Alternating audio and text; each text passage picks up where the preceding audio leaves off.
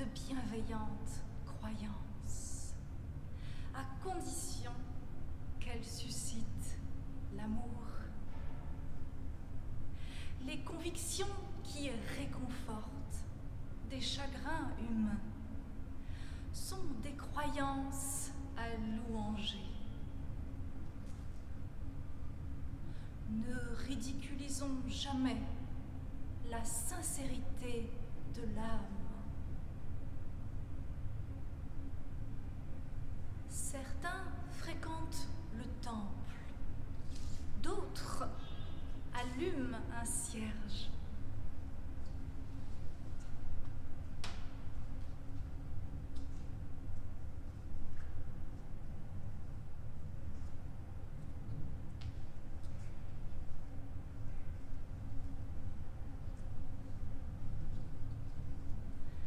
Quelle importance, car je sais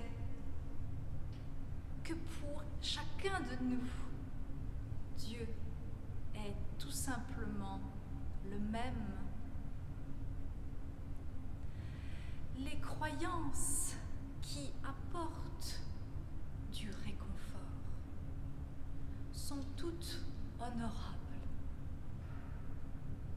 Tout est bien qui œuvre pour le bien et rend remarquable l'église et la nef de la cathédrale, la synagogue ou la mosquée.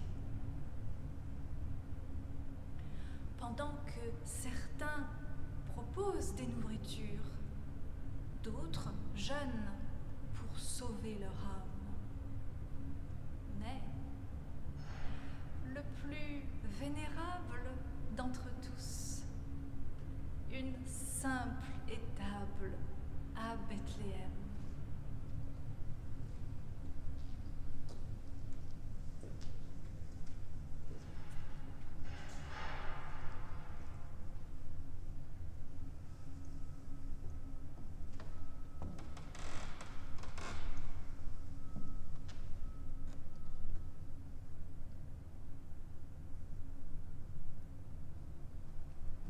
Ainsi, bénissez la grâce d'une foi sincère, quelle qu'en soit la pratique.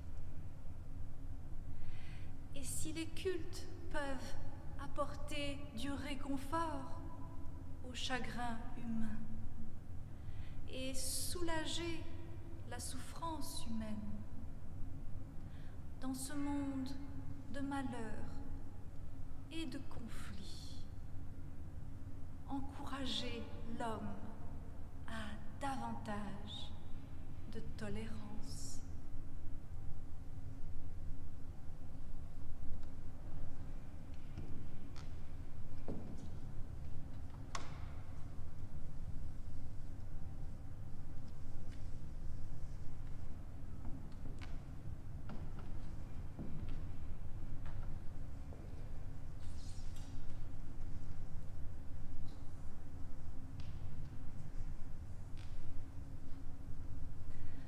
Tolérance, un poème de Robert William Service, traduit et interprété par Charlotte Longépé.